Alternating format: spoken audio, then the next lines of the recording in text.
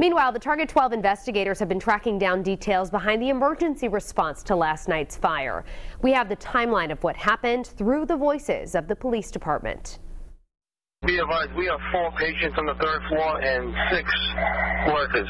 Command Chief, command to ladder rate. Also check out the status of those occupants if they need to be removed from that floor.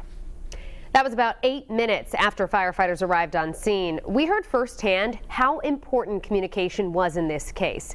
Target 12 investigator Walt Buteau with the details.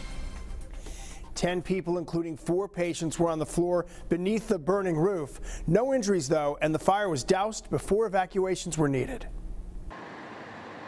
3rd floor, showing flames.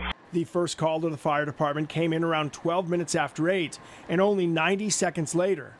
We got fire showing on the 3rd floor. Coming by the Hasbro entrance. The first crew on scene knew right away they needed help. Battalion 105, stop me a second alarm.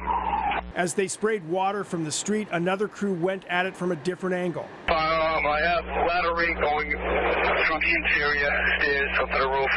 Ladder 1's attempting to access the roof from the exterior.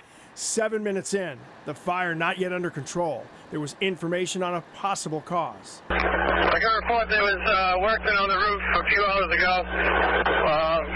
They obviously ignited it. About 30 seconds after that, positive news from the flat top roof. I'm up on the roof. It looks worse than it is. Once we get water, we'll be able to hit it quick. But still concern after new details come in about who was in the building, under the roof, and the fire. We have 4 patients on the 3rd floor and 6 workers. Around the time the fire was said to be under control, firefighters on the roof offered a warning to everyone else on scene. Stay away from where the roof was on fire. It is spongy at 2023.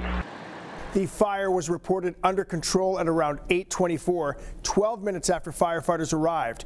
We were told while no one was evacuated, several patients had to be moved from their rooms due to water damage. With the Target 12 investigators, Walt Buteau, Eyewitness News.